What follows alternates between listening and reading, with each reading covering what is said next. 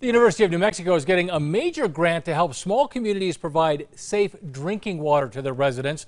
The university was awarded 2 grants by the EPA. A $2.7 million grant will provide small communities with the resources and education they need to maintain their drinking water systems. Heather Himmelberger is the director of the Southwest Environmental Finance Center at UNM. She is leading the projects. She says these communities face challenges that include inadequate funding and the need for maintenance.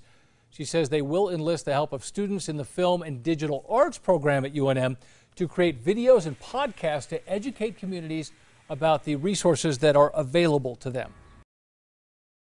Really try to reach as many people as possible and help them, better manage their water and wastewater infrastructure and meet environmental regulations and provide good, safe drinking water to everybody.